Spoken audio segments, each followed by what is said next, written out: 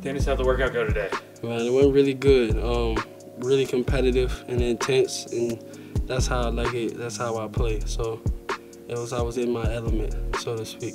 What are you hoping to show teams about your game? Yeah, I just hope to show like my competitiveness. You know, just my will to win, my fight, my drive, my hunger, passion, love for the game. Just little things like that. Like if I have an open shot, you know, I'm gonna shoot it.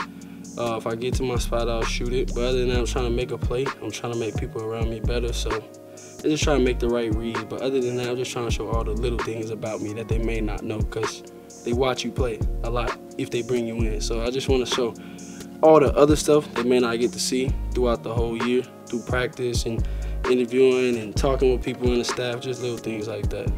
What are the parts of your game that you think are best suited for the NBA? I think I'm a two-way player. I can really get in the paint and make plays. I'm fast, athletic, and I can do a lot of different things. I feel like I can rebound. I can make people better.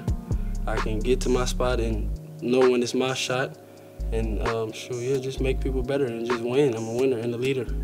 Having the opportunity to play for a legendary coach like Rick Pitino for the last 2 years, how has that helped you? Ever since I started playing for him, he just showed me what it would be like the standard. You know, it's here.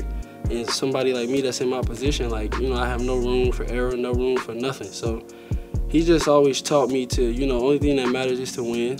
Give it everything I got. Like, we got shirts that say PhD. It's passionate, hungry, and driven.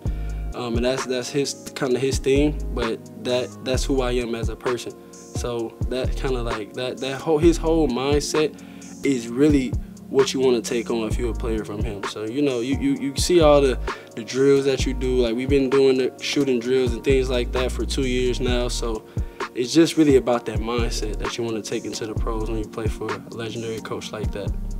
As you sit down with teams, what's your pitch to them? What are they getting if they draft you? Sure, they getting a very energetic player, a very respectful young man that just want to make people around him better. Like I said, a great teammate, great leader. He's not going to be a problem in the locker room. He can fit in any locker room, and he's real competitive, and he just want to win and just want to help out any way he can, ready to fulfill any role he gets put into.